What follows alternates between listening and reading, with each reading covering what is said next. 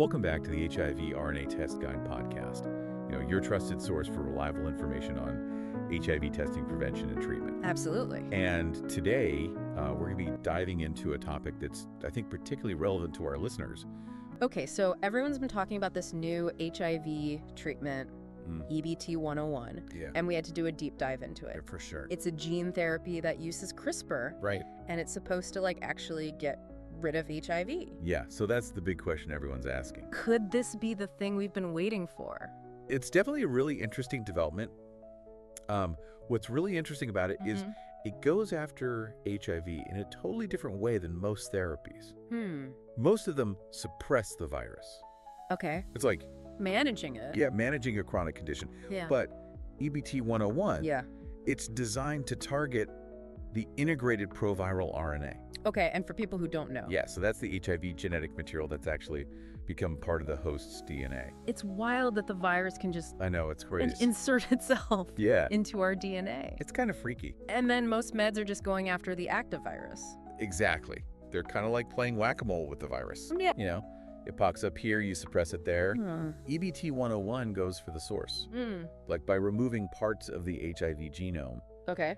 it aims to disrupt the virus's ability to replicate on a really fundamental level. So instead of chasing it around, it's disrupting its blueprint? Exactly. It's like messing with the instructions so it can't make more copies of itself. I like that. Yeah. That's a good way to think about it. Yeah. And this is crucial because it addresses those sleeper cells. Yeah, the latent HIV. A latent HIV, that's a big one. Yeah, current medications can't quite get rid of that. Nope. And that's a major reason why a cure has been so hard to find. So EBT 101, it's offering a way to potentially target and disable those cells. Totally. And the exciting part is it's already been tested in humans. Oh, wow. Yeah. Okay. Yeah. So tell me about these clinical trials. Okay, so the first thing with any new therapy is safety. Obviously. EBT 101 passed with flying colors. Oh, wow. It was generally safe and well tolerated. Which is huge, especially for a therapy this new. They also found good biodistribution. So that means it got to where it needed to go in the body? Exactly. It reached the targeted cells. Okay. But, of course, the million-dollar question. Did it work?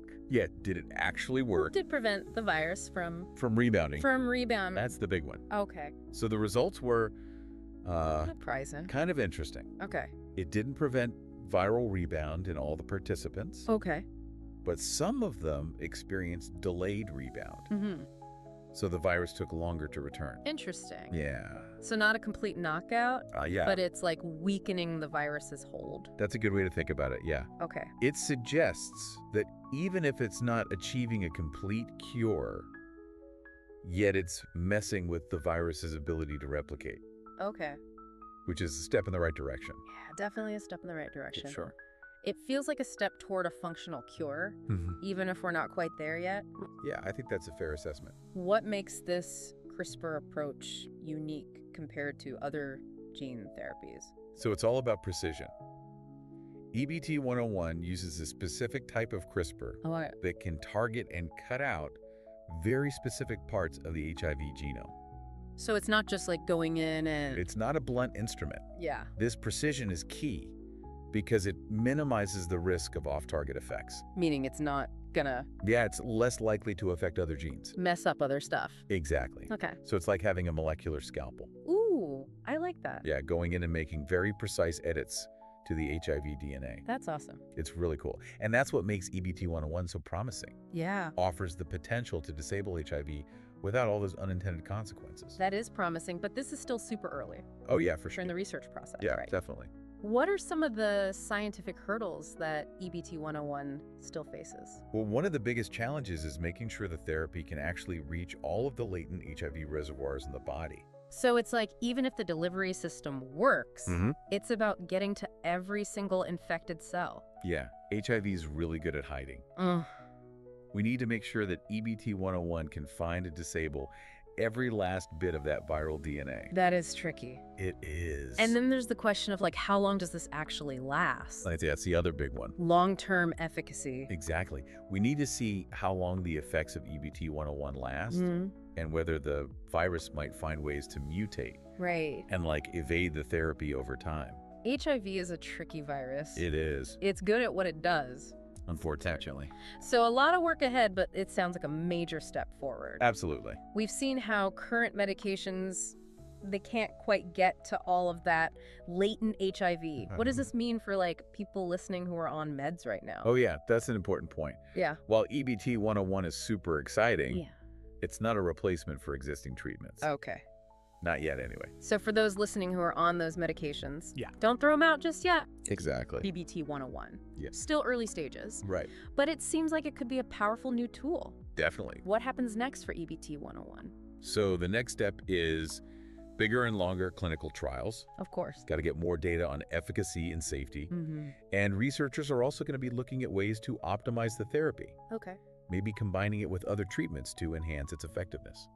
So finding the right combo. Yeah, exactly. And this is where early HIV detection becomes even more important. Absolutely. Yeah. If this treatment does become available, Yeah. knowing your status early could be crucial. So important. It really is. Okay, so let's dive into those early detection options. Okay. Because while we wait for new therapies, knowing your status is so crucial. Yes. What types of HIV tests are out there? So there are a few different types, Okay, each with its own pros and cons. gotcha. We have nucleic acid tests, or NATs, Okay.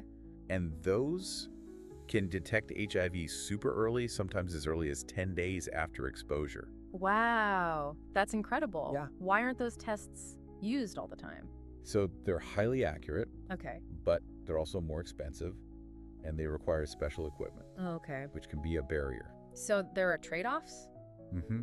Okay, what are the other options? So then there are antigen antibody tests, Okay. which look for both HIV antigens and antibodies in the blood. Okay. These tests can usually detect infection within 18 to 45 days after exposure. So a bit longer of a window. Yeah, Okay, are those as accurate? they are very accurate, Okay. especially after that window period. Okay. And they're more widely available and less expensive than the NATs. Okay, so it sounds like there's a good balance there Yeah, I think so. between the And- accuracy and the cost and accessibility. Exactly. Okay, cool. And then finally, we have the antibody tests. These are the more common ones. Okay. They just look for antibodies Okay. produced by the body Mm-hmm. in response to HIV, Yeah. but they take longer to become accurate. Okay, how long are we talking? They can be anywhere from 23 to 90 days. Wow. Okay, Yeah, so a pretty big range. a range of options, different levels of accuracy, different window periods. The key message is Yeah, testing is available, yes, and it's crucial. very. But where can people go to find these tests? So the source material mentioned this website, Okay, hivrnadesguide.com. got it. It's a resource for testing information. Okay. They offer affordable and confidential testing services. That's fantastic. We'll be sure to include that link in the show notes for anyone who wants to learn more. Perfect. It's kind of wild to think about, like, how far HIV treatment has come, you know? It really is. We've gone from, like, a diagnosis that was a death sentence to a manageable condition. Yeah, And now we're talking about potential cures. I know. It's amazing. It's got to be incredible for people living with HIV. Oh, absolutely. It's Yeah. a huge shift. Yeah. You know, I think for a lot of people, there was this sense of like, Resignation? yeah, resignation, learning to live with the virus long term. Now there's genuine hope for a future where HIV isn't, Doesn't define you. yeah, it's not this life-defining diagnosis. I can imagine what a weight off your shoulders that would be. It's huge. But I'm sure there's also some Concept, hesitation. Healthy skepticism. Healthy skepticism, yeah. There have been so many promising treatments. That haven't panned out. Exactly. So, Yeah, we got to be conscious. what would you say to someone listening who's feeling that mix of excitement, but also maybe some hesitation? I'd say it's okay to feel hopeful. You know? Yeah. This research is a big step forward. It's definitely something to be excited about, Yeah. but we also need to be realistic. Right. It takes time to really test these new therapies. Yeah. Science is a process. It's not always You can these already- huge leaps forward. A lot of small steps. Yeah. And this is where ongoing research is so crucial. It's essential.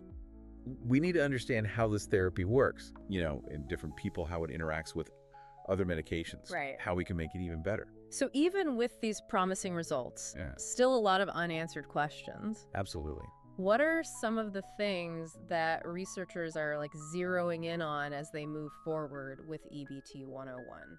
So one of the big areas is combination therapy. Okay. We know that HIV is a tough virus to beat, and one therapy alone might not be enough for a cure. Yeah. So researchers are looking at how to combine EBT 101 with other treatments. Like what? Things like broadly neutralizing antibodies or even therapeutic vaccines, Okay. just to create a more powerful attack. So it's kind of like Yeah. hitting it from all angles. Exactly, targeting different parts of the virus and its life cycle. And then another thing we talked about was delivery. Yes, delivery is key. Making sure it gets to every single infected cell. It's a challenge. Yeah. We need to make sure EBT-101 can reach all those latent HIV reservoirs. Including those hard-to-reach spots. The brain and other tissues. That seems super difficult. It is, okay. And then there's this idea of personalized medicine. Oh yeah, that's a hot topic. It's everywhere. It's so cool how it's being applied to HIV research. Yeah. Not everyone responds to treatments the same way. Right. So there's a lot of interest in tailoring EBT-101 to individual patients. Based on? Yeah, based on their genes. Their specific situation. Exactly. You seem really excited about the future of this research. Oh, I am. What is it that has you feeling so optimistic? Well, I think it's the way all these different fields are coming together. Like, what do you mean? Like, we're seeing breakthroughs in gene editing, Yeah. immunotherapy, vaccine development. All these approaches are converging, and it's like Creating this? yeah, this amazing potential for the future of HIV treatment and prevention. It really feels like we're moving towards a future where Yeah. HIV is Not a life sentence. not a life sentence, not even like Yeah. this thing that you have to constantly manage. Maybe just a distant memory. That's the dream, right? That's the hope. It's what drives a lot of us. That's amazing. Yeah. It feels more achievable every day. I love that. Yeah. So before we wrap up our EBT 101 deep dive, Mm-hmm. I have one more question for you. Okay. For listeners who are like new to all this. Yeah. What's the one key takeaway about where we are in the fight against HIV? I think the most important thing is that things are changing. Okay. The whole landscape of HIV treatment is evolving. Yeah. We're not just managing the virus anymore. We're going for the cure. We're aiming for a cure. Wow. And while we're not there yet, Yeah. research like this gives us every reason to be optimistic. I love that optimism. It's exciting. It's contagious. Thank you so much for sharing your expertise with us today. It's been my pleasure. Really appreciate it. It's been a really cool deep dive. Yeah, I think so too. For our listeners who want to learn more, Yeah. we'll be sure to include links to all the resources, including that HIVRNtestguide.com in the show notes. It's amazing how easy it is to find information now. Yeah, Knowledge is power. absolutely. Yeah. Especially when it comes to health. For sure. The more we understand about HIV, the better we can fight it. Well said. And Yeah. while we wait for these cures to become available, Yeah. knowing your status So important. is the most important thing. I completely agree. I mean, it lets you make informed decisions about your health. Mm-hmm. Take steps to protect yourself and others. Absolutely. This has been a roller coaster, man. Uh-huh. I know, right? Learning about the science behind EBT 101, Yeah. hearing about its potential, It's pretty amazing. and just seeing how far we've come. It's incredible. It's given me a lot to think about. It's a rapidly evolving field. Yeah. It's a really exciting time to be involved in HIV research. Yeah. I hope this conversation has given your listeners a good sense of Yeah. the progress that's being made. I think it has. Mm. And for our listeners, if you're feeling inspired, There's so many ways to get involved. for sure. You can support organizations doing work on the ground, Mm-hmm. advocate for research funding, Yes. but most importantly, talk about HIV. That's huge. Let's break down the stigma. Yeah. Create a world where HIV is not this taboo subject. Absolutely. Open dialogue is so important. It really is. It helps create a more supportive environment for everyone. I think the biggest takeaway for me Mm-hmm. is the hope surrounding this research. Yeah. We're not just talking about managing HIV anymore. Right. We're talking about a cure. A real possibility. It's powerful. It is for researchers and for people living with HIV. Yeah. It keeps us going, Yeah. Keeps us searching for answers. It's been a pleasure having you on the show. The pleasure was all mine. Thank you for having me. And to our listeners, thanks for joining us on this deep dive. Stay curious, stay informed, and stay hopeful. The future of HIV treatment is looking brighter than ever, and we're all in this together until next time.